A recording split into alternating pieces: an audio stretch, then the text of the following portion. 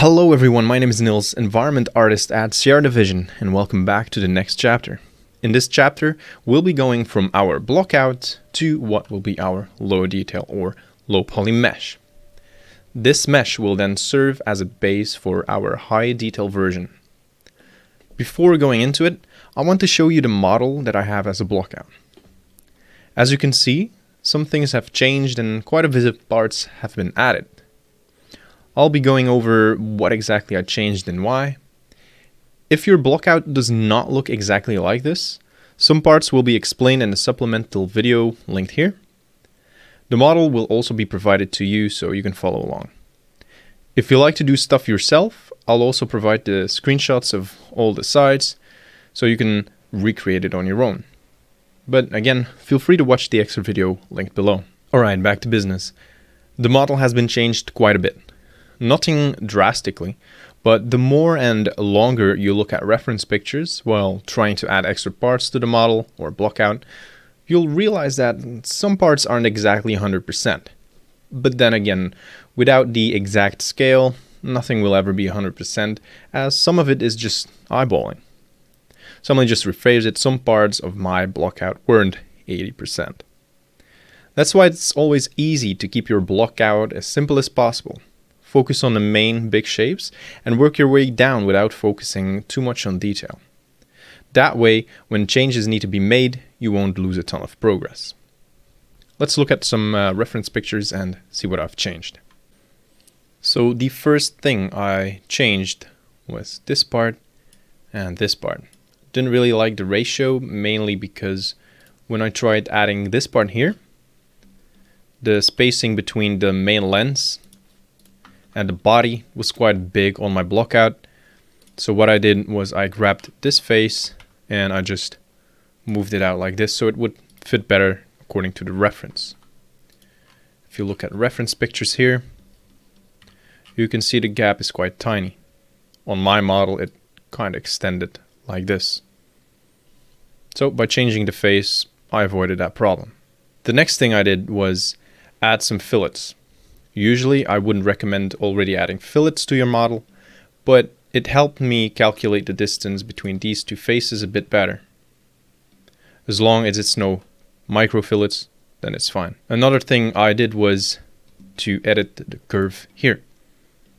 I figured this one out by trying to create this shape here. This little boy here. And I noticed it was quite thin and long. Then looking at the reference pictures, I noticed that the curve on my model started quite a bit up. It's not perfectly in the middle, but I'll show you the old model so you get an idea. So this is where it started on my old model, and this is the new one. Then when I recreated that part, it looked a bit better. The only thing I did for this was create the sketch again, like we did on the last part, and change the location of the circle. After that, I had to create this part here again, this curve, so I just added another slot, and it kind of ends where this circle starts or ends. So if you look at the reference pictures, let me try to find a good front picture. You can see it's kind of on the same line. Other than that, I just added a couple of elements, such as the lenses as a blockout, again keeping it very simple. These parts here, which will be explained in the video that's linked below. But other than that, this is a great starting point. The main takeaway from this is that it's fine to not always do everything correct from the beginning. The more elements you add, the more imperfections start to show. But that's just part of the progress. You can't make the blockout exactly the way it is first try. Alright, now that we've established the changes to the blockout, let's get started on refining our blockout. This part will be pretty straightforward, so not everything will be recorded. Just follow the same principles, adding details where needed, but not going overboard. We're aiming for a mid poly acid. If you want a lower poly count in the end, just be mindful of what details you want to bake and which details you want in the model. So right here is the model that I have at this moment. It can still be changed, and it probably will. But if you want a lower poly count, feel free to just edit the model as you like. If you want a hero asset that you can rotate, zoom in, and it will be visible on the screen from up close, just leave it all in. If you want more of a background asset, you can just delete some edges like these, some fillets, especially the tiny ones, which I'll probably end up deleting anyways. Even this part, you can just leave it flat. You can bake in this little part right here, these things, the same for the front if you want a very low poly model. So basically it would look flat like this. It's all up to personal preference. I'll just leave in some high detail parts, and I'll bake down some parts as well, so you have a better understanding of the baking process. But alright, let's get into it. This is the blockout model that we ended with. This model will be available for download, as I said, but let's get started. The first thing I like to do is the structural part. I connect everything that needs to be connected, usually the big parts. So let's take a look at some reference. If you look at the references here, you can see this entire part is one big chunk of metal. It's all connected. The door is separated, but you don't really have to if you don't want to. So let's take a look at Fusion. Take a look with parts we can edit and attach. So these are all the big parts. If you want to isolate them, you can just right click and isolate. Looks pretty good. You can select it all and press Ctrl B to combine. You can put your shortcuts yourself and then just press OK. After that we have one big chunk, just like the reference here.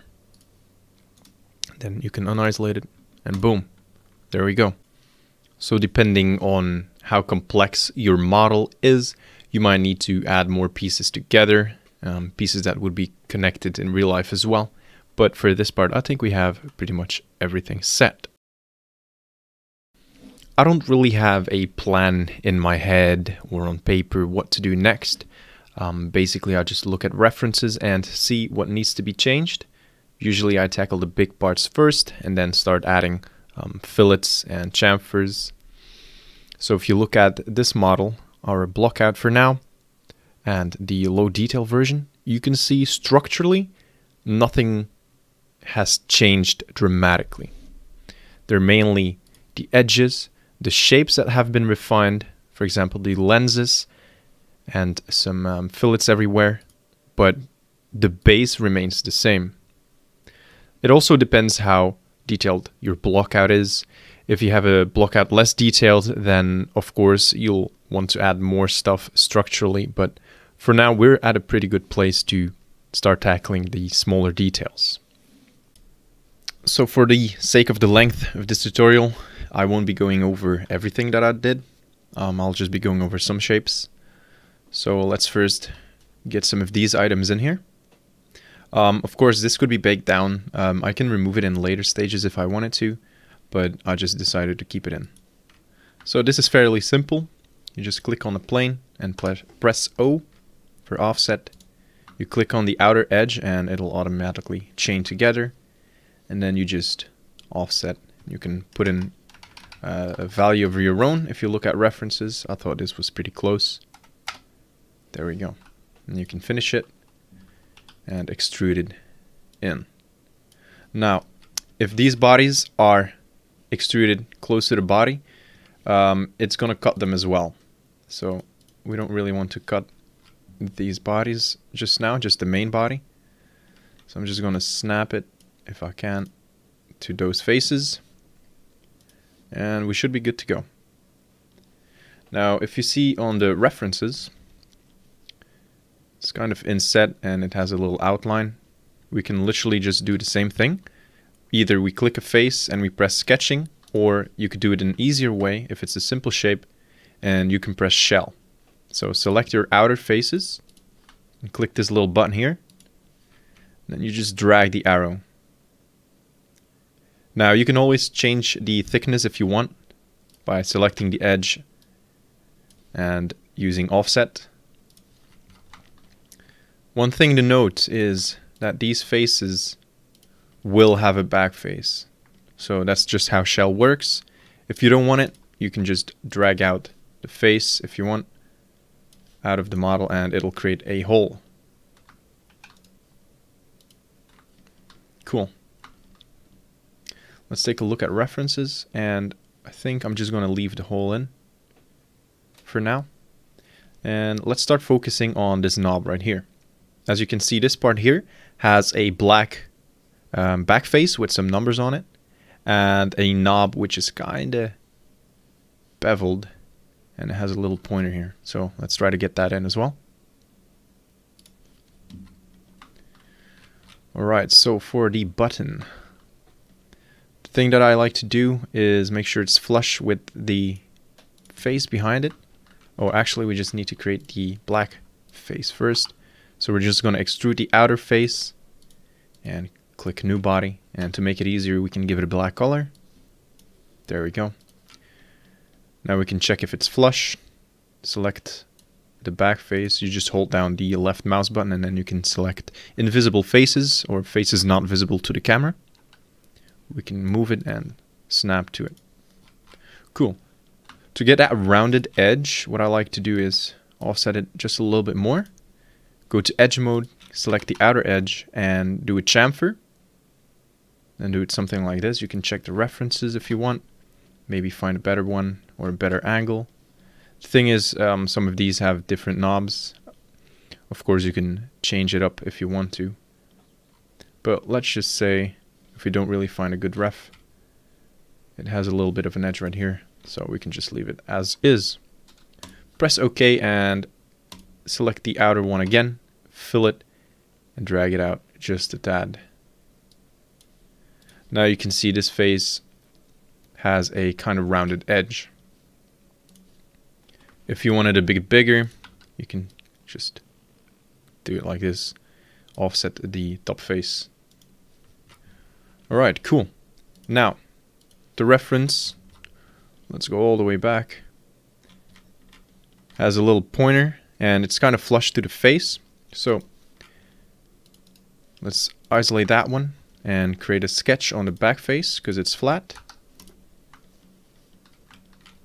We want a middle line, so we're going to go to construction line, select the middle, go straight up. That'll make it easier to create the center point square, rectangle. Make sure to disable the construction line and just eyeball it. Doesn't really matter, you can always change it. Then we want to extrude it out with a cut. We'll kind of look at references. It goes quite deep and it's quite narrow. So let's drag it down just a tad. Alright, cool. Now you can create the little pointer by either creating a rectangle here, extruding this face and creating it from this one.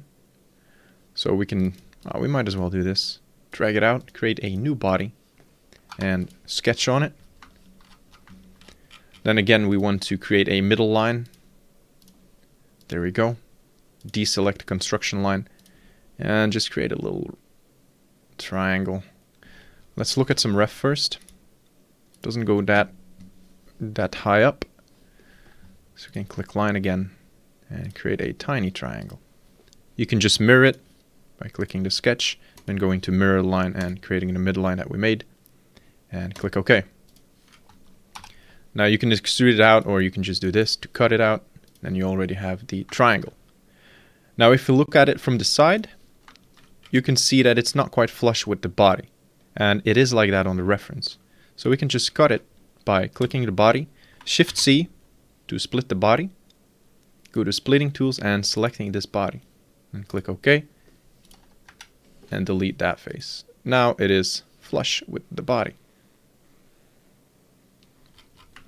You can join it together. And there we go. We have our knob. Now, the reference also has the same knob up top. Also with the little arrow, the little pointer. So instead of just like recreating it or copying and moving it manually, trying to kind of fit it together, you can just copy over this one, move it a little bit so it's more visible. You can go to the a line right here. You can search a line, click on it. You select the point where you want to align it from, and to the point where you want to align it to. There you go. If it was flipped for some reason, you can always click this button and it'll flip the body. There you go. Easy. Cool. For the next part, we're going to tackle this little knob, lever, whatever it is. On the reference, it's this one. And you can see it in solo mode here. We're going to create this thing. We already have the block out for it, but we're going to make it for the low detail version right now. Of course, you can keep it like that, but your silhouette will have won't have the curve, rather. So let's just isolate that one and check it out. You can see how it kind of curves. It's very minimal.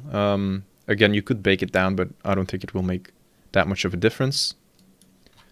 So you can just select it. And to get that curve in, we did a similar thing. We just press Shift-C. But we don't want to tangent the chain, else it will select the entire outer edge. We just want to disable that one, get this edge in, and select it to 2 distances so you can move it.